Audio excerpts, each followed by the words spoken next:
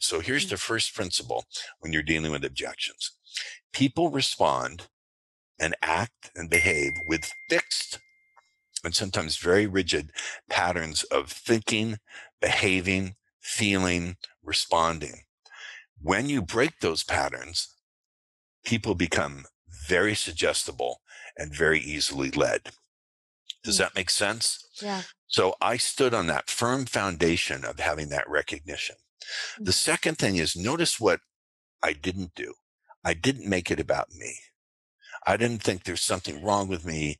I didn't think this is my fault. I simply observed that this has got nothing to do with me. And that's because of another belief I have, which is I seldom take a prospect's negative response as written in stone.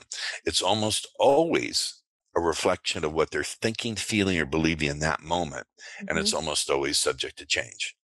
So I had that, in addition to having that realization and model that people behave in fixed patterns, I have that belief that I don't take their first negative responses written in stone. That's number one. Number two, I didn't make it about her. I didn't think to myself, she's awful. In my mind, I won't use filthy language. I didn't think she was the B word or any of that. I just saw her as a human being in pain. I thought, she's in pain. And rather than feel hurt, she's channeling it into anger, because when we're angry, we at least have the illusion that we're at cause instead of at effect. Does that make sense? And number three, notice what I didn't do. I didn't stay in rapport with her. What would have happened had I stayed in rapport with her when she was angry? I would have had to match her anger. So rapport at the wrong time can destroy your sale. Do you understand? Instead of, and I didn't feel tremendous amounts of empathy for her either. If I was empathizing with her, I would feel what she was feeling, and I'd lose my emotional leadership. And sales is very much about emotional leadership. Instead, I had compassion for her, which means I saw where she was at without having to go there for myself. This is a core skill that champion salespeople need to have.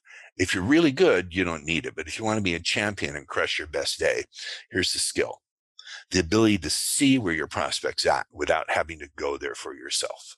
So all the things we're taught about, you have to stay in strong rapport and you must always empathize with your client. I say, wait a minute. That is true to some extent. But when it comes to destroying objections, you need to break rapport. I know that sounds crazy. What? Break rapport? That's completely blasphemous.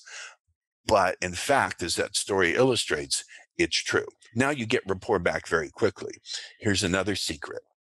When you break rapport and get it back, once you get it back, the rapport is even stronger. So rapport, break rapport, and then strong rapport. Again, this is kind of off the wall, but I'll illustrate with specific examples.